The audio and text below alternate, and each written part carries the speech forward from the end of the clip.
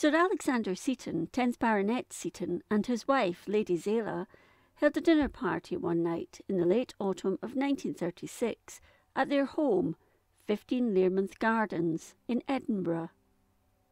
During the gathering, Zela told the assembled guests about their trip to Egypt and revealed she'd liberated an ancient bone from a burial site. At this point, her husband retrieved the bone from the former clock case in which it was kept. Unbeknown to them all, it was the beginning of some strange events at the house. The Setons had travelled to Egypt in February 1936, at a time when their marriage was on the rocks. They explored Luxor and the Valley of the Kings, then arrived in Cairo in June. Here they learned of new excavations at a number of small tombs near the Sphinx, and they managed to hire a guide and headed out to one of them. It was said Seton wasn't too keen on the idea, but his wife persuaded him, a move he later wished he'd never taken. On a slab at the tomb, the remains of a skeleton of a high-class female were laid out. The skull was pretty much intact, as was the spine, and there were leg bones and a few ribs.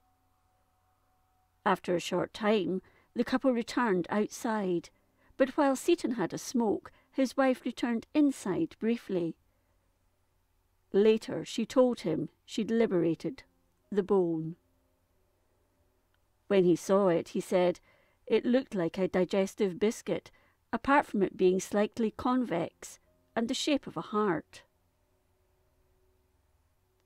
It was the sacrum, a bone found at the base of the spine. He was dismayed by his wife's grave robbing, but she insisted on keeping it.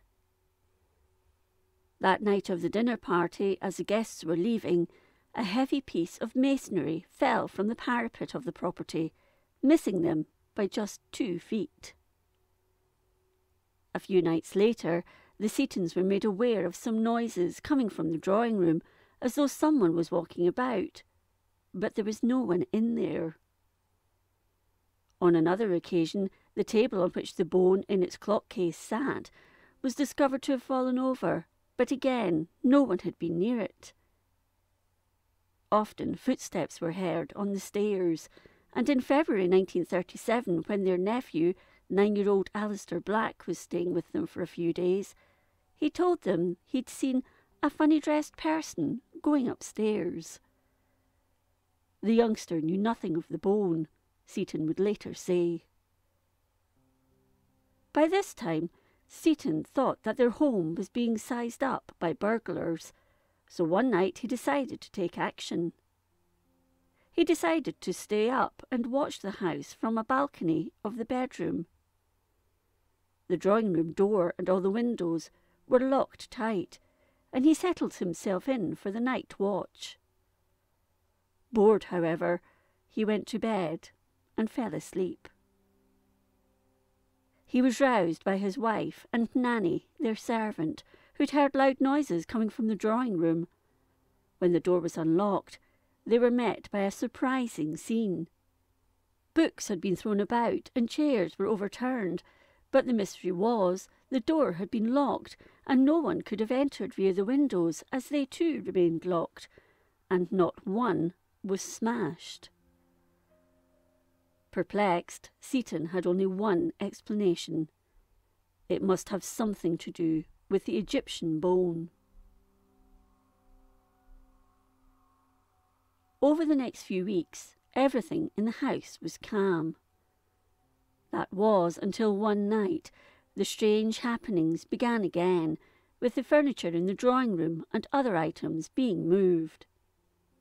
Seton decided that the furniture and the bone should be moved down to the sitting room, but this didn't stop what he suspected to be a poltergeist. A week later, noises were heard from the sitting room, and when the door was opened, the furniture had moved, and some had been overturned.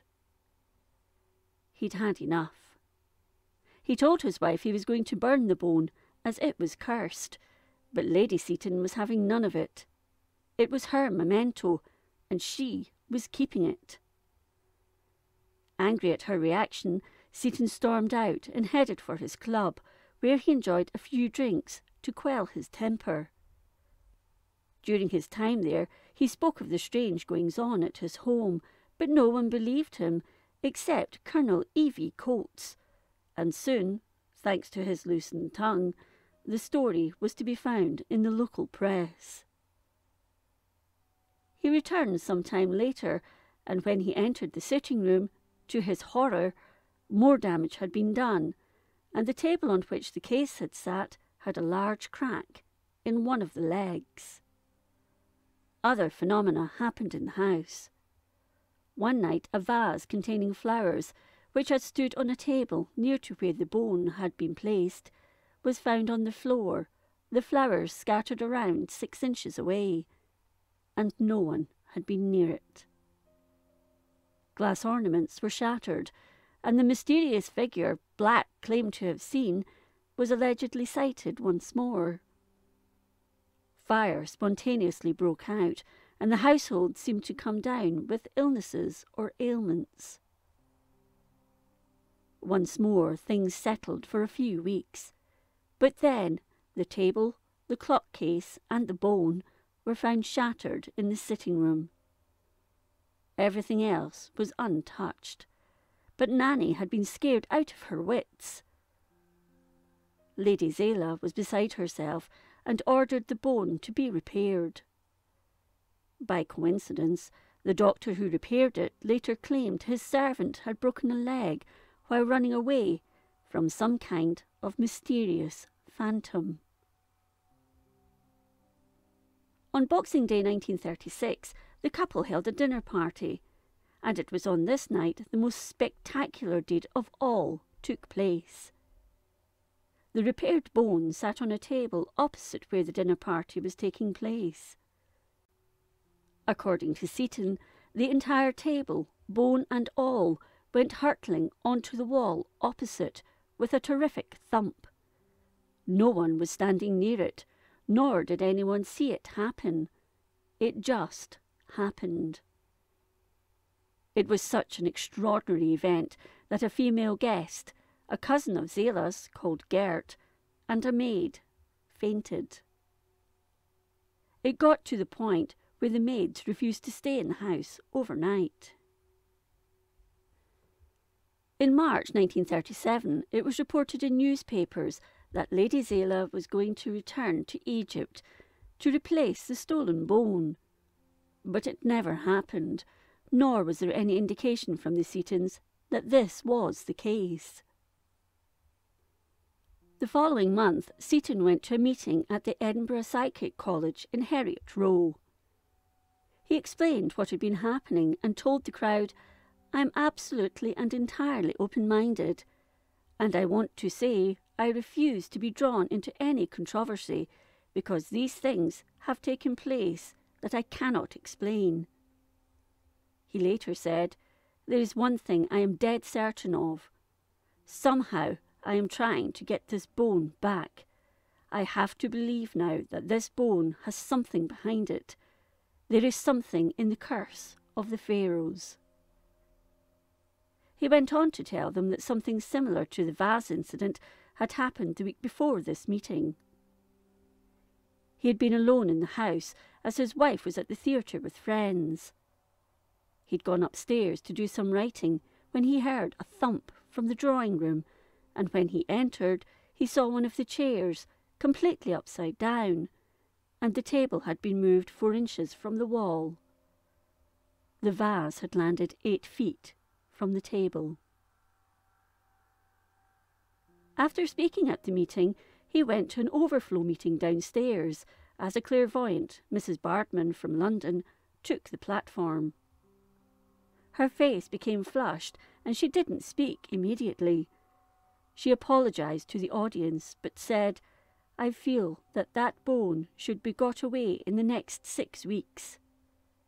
She said that if it didn't, blindness would come to those who touch it. Members of the press caught Seton as he was returning from the overflow meeting and told him what had just happened. He told them he couldn't immediately return to Egypt and offered it to one of them, as he had the bone on him at the time, but they refused. A few weeks later, a new glass case holding the bone was smashed, the bone found 8 feet away, and a vase smashed once more. On Wednesday 19th May at around 5 o'clock in the morning, Seton heard a crash and found the glass case holding the bone smashed to pieces. The 2-foot-long case had been made from thick glass and was bound by stout copper bands which had been completely twisted.